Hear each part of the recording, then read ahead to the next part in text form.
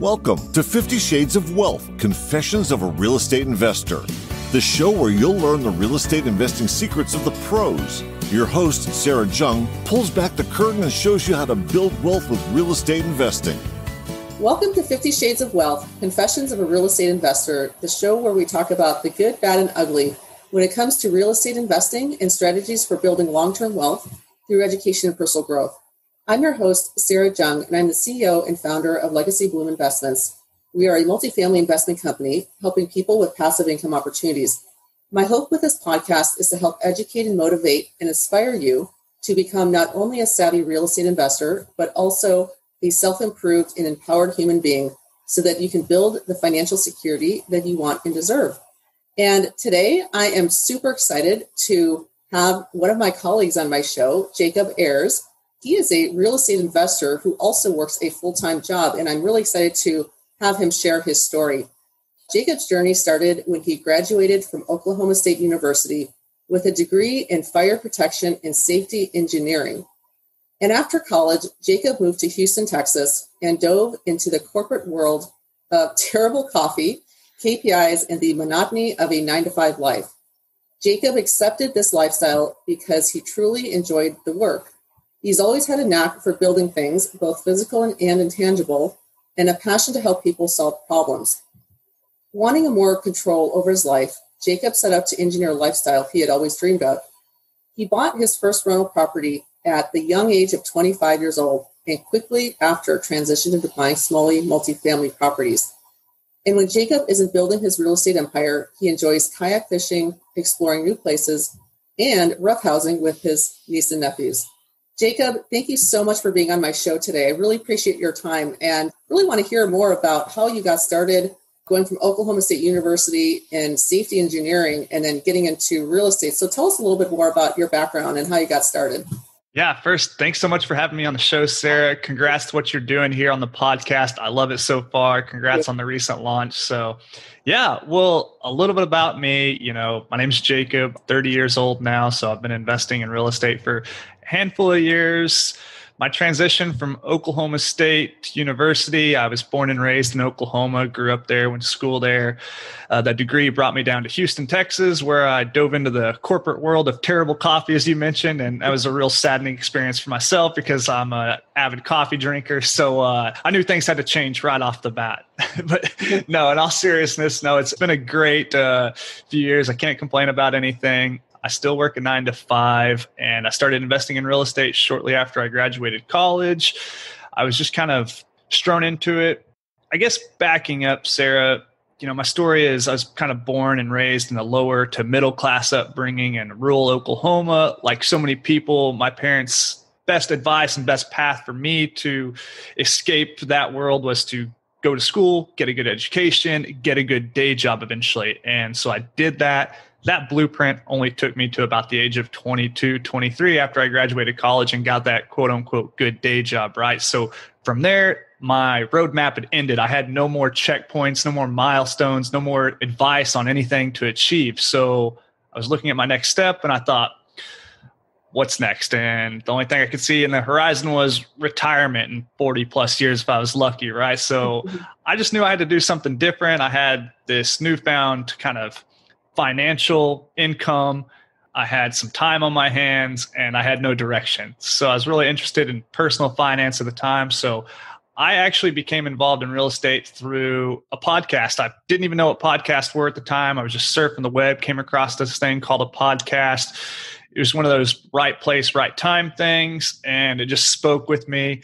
I bought my first rental property 6 months-ish later and been doing that on the side ever since. It's been a really fun journey. And throughout that whole process, I kind of stumbled across my passion. So that's where I'm at today.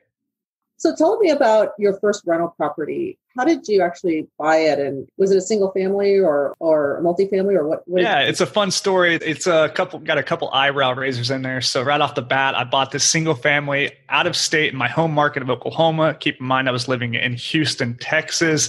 This was a single family house that I purchased for $25,000. Now, Sarah, I know a lot of your listeners are in California, and that's probably the cost of a mortgage in California, right? So this was an entire property, $25,000, a 1-bedroom, 1-bathroom, A-frame style house. It was rent ready, and I could rent it for $450 a month, I believe is what it was. So my thought process behind buying this property was as a very low risk, low reward investment. I had learned about this concept from this guy online. And up to this point, it was a real risky proposition. I had a day job. I wasn't sure whether I was going to do this thing for real, this thing being real estate investing. So I went out, I got a traditional mortgage on this $25,000 property, which in itself is a kind of a silly sense. I didn't even know you weren't supposed to be able to do that. I know the mortgage underwriter and you thinking like, how did you get a $25,000 mortgage? But I did. My mortgage payment on that property was all $141 and some change, essentially your cell phone bill every month, right? So I figured, hey, if this thing goes south, I can always pay that myself without having any rental income to pay for it. So I bought that property, did the 20% down, $5,000 down, some closing costs. Let's call it $7,500. I was into this property, off to the races. I was now a real estate investor. At that point, I received that first rent check, and it was kind of my aha moment. It was like my proof of concept. Like, all right, this thing I heard about online on this thing called a podcast 6 months ago actually does work. And it was a really cool, eye-opening experience. And yeah, that was my foray into the real estate investment world. So $25,000, I mean, because me being in the mortgage business as well, I mean, I don't know a lot of lenders that would actually finance that. So you got lucky finding a loan for that amount, because a lot of underwriters would be like, what is this? Yeah. So that's great. Now, when you came in, was it with your own money or did you use other money or?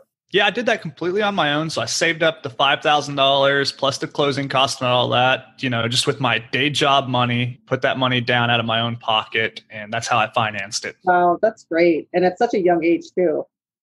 Yeah, it felt like a really big chunk of money at the time. It was a lot of money for me. Looking back, it's kind of funny to, see how nervous I was at pulling the trigger on that deal and compared to, the deals I do today. Not that they're giant by any stretch of the imagination, but much bigger. Well, you've come a long way. Everything I know about you, you've definitely come a long way, and we'll talk about that.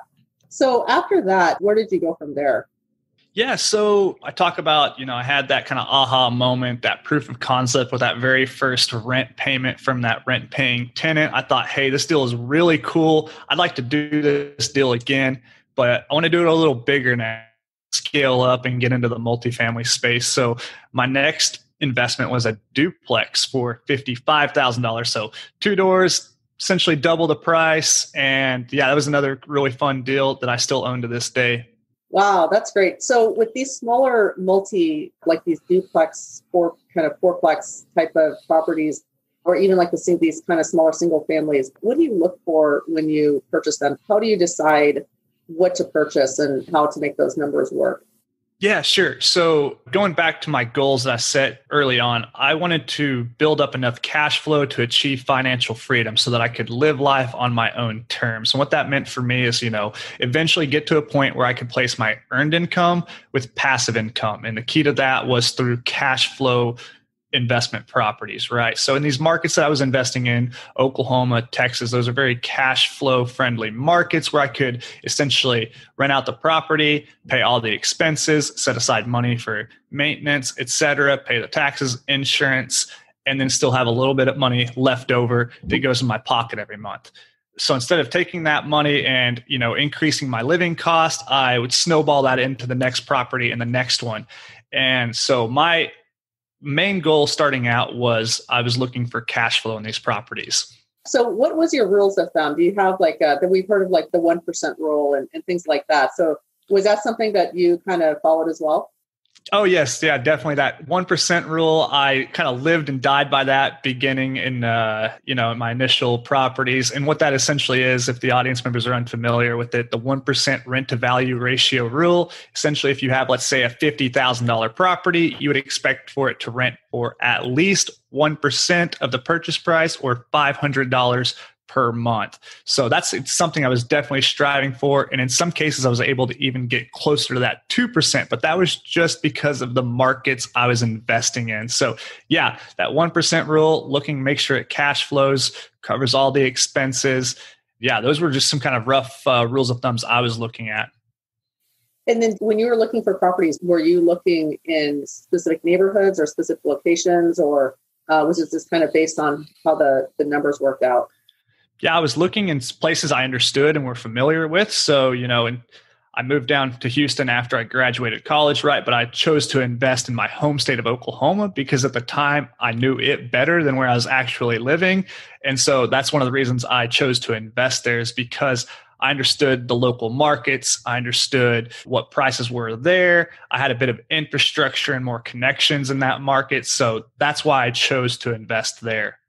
And when you were essentially investing out of state, did you actually go and see the properties, or were you buying these properties sight unseen?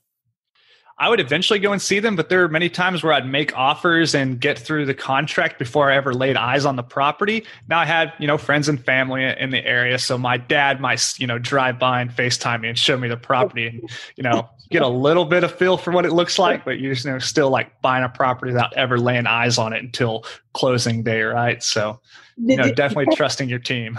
Yeah. Did you ever have any surprises or any like major things that happened, like after closing, or any kind of big repairs or anything that you discovered later? In terms of repairs, nothing specifically comes to mind, but there are always surprises. You get into a property or you realize, hey, this expense is a little higher than you anticipated, or there's off the wall expense at this property. So there's always surprises, and you try to build that into your underwriting, and try to underwrite conservatively and underwrite for worst case scenarios and things. So that second duplex I actually bought was completely vacant when I purchased it, which goes totally against my rule of thumb of buy for cash flow, because it was cash flowing negative amount, not having any rental income, right? But I was confident that I could go into it and get it rented very quickly. So that was another big risk. So I buy this property essentially sight unseen. And I get to the property, I did all the due diligence, made sure, the property was rentable, and looked at the market. Yeah. So that was, it was kind of a big what if kind of question mark for that property. Yeah, I can imagine with some of these properties, especially when you purchase them out of state, and it's good that you have people on the ground, especially your family, to go in and check things out.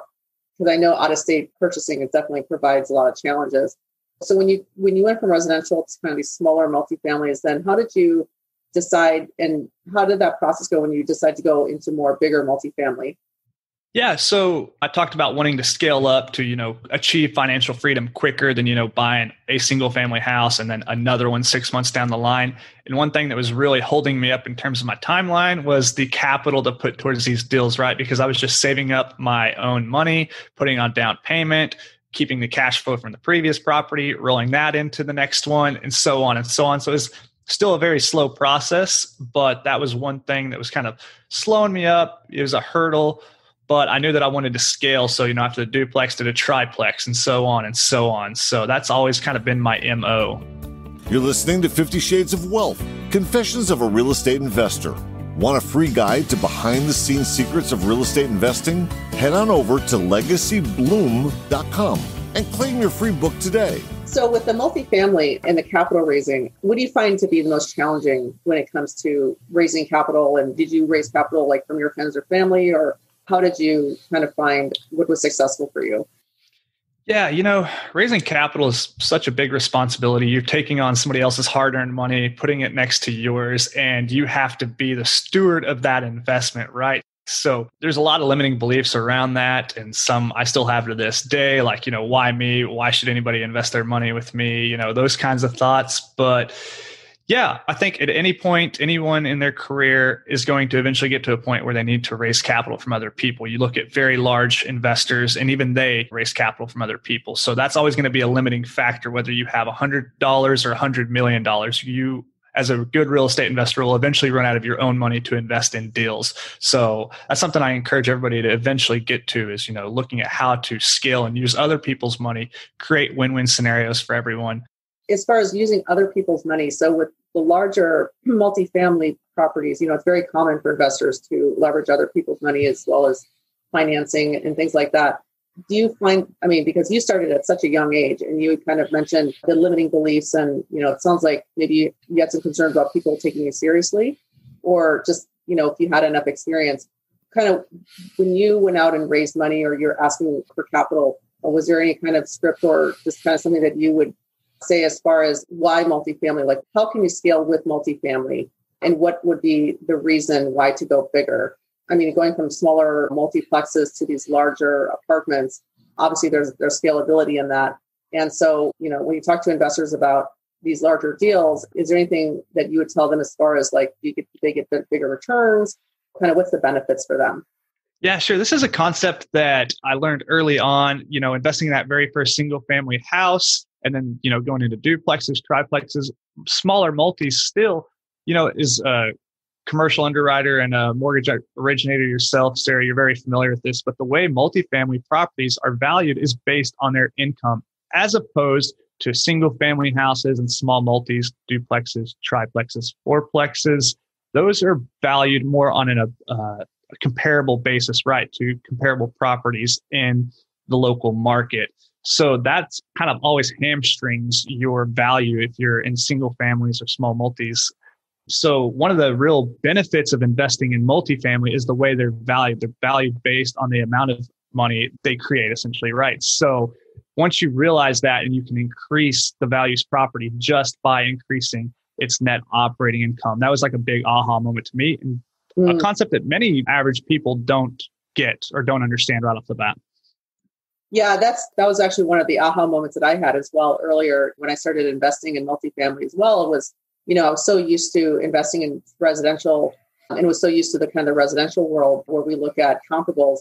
When getting into multifamily, it's like, oh, value is actually based on your income, your net income. So that was really fascinating to me. And that was, one of the reasons that I got into it as well. Jacob, we're going to pivot a little bit here and kind of talk about you a little bit more personally, if you don't mind. So as a newer kind of younger real estate investor, our show here is about confessions. Is there a confession that you'd like to share with us in your experience or just anything that you'd like to share in how it relates to real estate? Yeah, I love this question. For one, it kind of, brings you back down to earth, humbles you a little bit. Talking on podcast and having an online presence, people can kind of inflate their own egos. So I love this question. The confession I have is half the time I don't fully understand exactly what I'm doing. I'm always, pushing myself out of my comfort zone. I don't always have all my ducks in a row. I'm a terrible procrastinator. So yeah, there's so many confessions I could go on, but if I had to boil it down to one is like, I don't always know what I'm doing. I don't always have all of the information before I'm taking action. So I'm figuring things out. Some people that might sound like, oh, this guy's crazy. And other people are like, yeah, totally get it. You got to keep pushing forward and you'll figure things out as you go. And I feel uncomfortable about it sometimes too, but just knowing that, just take action, you'll learn as you go. And if you don't, then you might never even get started. So that's always been my philosophy.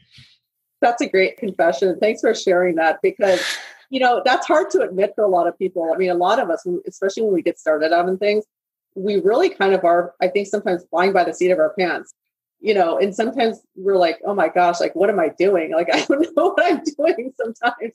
And so you kind of wonder if you're doing the right thing or if you're taking the right action. But if you want to get serious about this and really get into it, I mean, you got to start somewhere, right? And so I think sometimes just flying by the seat of your pants and just going through that process and learning as you go, as you said, is just sometimes a necessity. And then as you build your experience, then you're able to build more confidence and you have more of a knowledge base to, scale bigger as you have. And so what are your goals now? I mean, so kind of where you're at, I mean, what's your goal in the long term? Or what's your goal is short term, like the next 5 years? And then where do you see yourself long term? Yeah, I'm a big goal junkie and I have been for 4 or 5 years now. And my goal setting strategies and philosophies have changed over the years from the very first, just do what everybody else does, set New Year's resolutions. Those last all of 45 days, right, before you've canceled the gym membership and are back to your old ways. So from that to then, I came across Grant Cardone's 10X goal setting system. And I followed that for, a year or so. And every day I'm writing down, I'll have 10,000 apartments under management by 2040. And the next day I write it down. But then I realized well, I haven't done anything the past 2 weeks to get me to that point other than just write it down every day. And unless they're going to fall out of the sky in the next 20 years, I haven't done anything to get myself to that point. So what I started doing is breaking my goals down into smaller, kind of more manageable tasks. And I came across this concept called 12-Week Year by Brian Moran. And also Brandon Turner has a journal that kind of follows that same 90-day goal setting process. So I found that I've gained a lot of momentum in my professional and real estate kind of life by doing those kind of 90-day goals. So every 90 days, I reset my goals. I look at where I want to be in 1 year, 5 years down the line, reverse engineer those goals. And it gives me something to do every single day. So that instead of just writing, I'm going to have 10,000 apartments under management in 2040, and then watching Netflix for the next 12 hours, I actually do something today towards, just one little bitty step towards that goal. So I've kind of loved that goal setting strategy. So that's great. So taking small steps to get to the larger one, right? Yeah, for sure. So for somebody who's kind of newer in real estate, or maybe hasn't invested, or maybe they're just a newer real estate investor, one of the big questions too is just, because when you started out, you had saved your own money. How can one get started if they don't really have a lot of money, or with very little money out of pocket? Do you have any recommendations for somebody? Sure. There's so many unique and creative ways you can get started investing in real estate.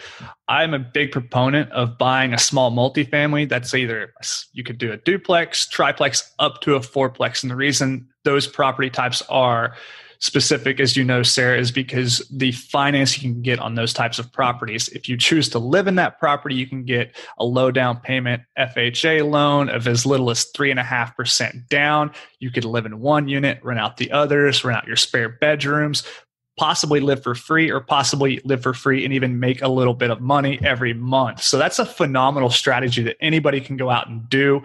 I'm a big proponent of it for those reasons. I love that concept. We call that house hacking in our industry. Yes. Right? Yes. and really, I would say that's probably one of the better ideas for somebody that doesn't have a lot of money out of pocket. You can do an FHA loan with 3.5% down. And essentially, really, you're going to live there for free. You're going to have your tenants pay your mortgage. And it's just a phenomenal concept if you can find the right property to make those numbers work. Absolutely. What would you tell somebody who might be afraid to take the first step? A lot of times, when we're looking to invest in real estate, there's a lot of things that go through our head, and we're always wondering if, are we making the right decision? Are we buying the right property? There's so many risk factors. And so a lot of those limiting beliefs can prevent us from taking action. So what would you say to somebody who might be hesitant or has been thinking about it? Yeah, totally understandable. For me, it starts with having a clear vision and your reasons why. I like to think about how I want my life to be in 5, 10, 15 years down the line. And I think about the reasons why. Do I want to spend time with family? Do I want to not have to worry about my living expenses? Do I want to be able to travel? People have all kinds of motivating factors as to what will drive them to do something. Once you're clear on those, then you have a reason to get out of bed every morning and go out and, look for deals and line up financing and shop insurance and do all the things you have to do as a real estate investor. I love watching Netflix as much as the next person, but I have these motivating reasons why. I have a vision for how I want to live my life. And that gets me out of bed every day and drives me to go do those things. And I know you have the same concept, Sarah. Yeah. Thanks, Jacob, for sharing that. And I'm going to ask you a couple more questions and then we'll wrap up here. First of all, how can our listeners reach you? And you have a podcast, and I was actually honored to be on your podcast a while back. And now I'm honored to have you here on my podcast. So how can we reach you, and tell us about your podcast? Yeah. Well, first off, shout out to you for coming on the podcast. That was a great conversation. One of the more popular episodes on the podcast. The podcast is called The Real Estate Way to Wealth and Freedom. You can find it most likely wherever you're listening to this podcast. You can reach me by going to www.jacobayers.com. From there, you can fill out the contact form, reach out to me, connect with me on social media, Facebook, Instagram, all of those good things. I'm pretty accessible. So yeah, I love hearing from people. So if anything I've mentioned resonates with you, you want to learn more, or just reach out and say hi, feel free to do that. I love hearing from people. Yeah. And Jacob's got a lot of great content on his podcast sessions as well. So I encourage everyone to check it out. And Jacob, do you have any books that you're reading, or do you have any books that you've read this year that you'd recommend to our listeners? Yes, I've had a chance to read some really good books this year. One of them is called The Wealthy Gardener by John Soforic. It's probably a top 3 all-time book for me that I just came across this year. So phenomenal. The other great classics, Rich Dad, Poor Dad, I'd be remiss not to mention it, but everyone's probably read it or knows of it. One book that I'd like to mention is called The 7 Money Myths That Are Killing Your Wealth Potential by my good friend Keith Weinhold. This is a very short read. It's less than 100 pages, very quick read. There's a lot of key principles in there that they dig into, your assumptions about money. Money is the root of all evil. Money doesn't grow on trees. You've got to save money to make money, those kinds of things. So I love that book, The Wealthy Gardener, Rich Dad, Poor Dad, all great books. Those are great. So they're actually some of my favorites as well. Jacob, I really, really enjoy your time today. Of course, I always love chatting with you, and it's always great to talk to you and catch up. And so there you have it. So thank you, everybody, for listening so much. Check out jacobbayers.com and check out his podcast as well. Until next time, thank you for listening. Thanks for listening to 50 Shades of Wealth, Confessions of a Real Estate Investor with Sarah Jung. Make sure to visit us at legacybloom.com, where you can join our investor club and grab a free copy of Sarah's latest book. And if you like the show, don't forget to leave us a quick review. Be sure to tune in next time as Sarah pulls back the curtain once again and shares more Confessions of a Real Estate Investor.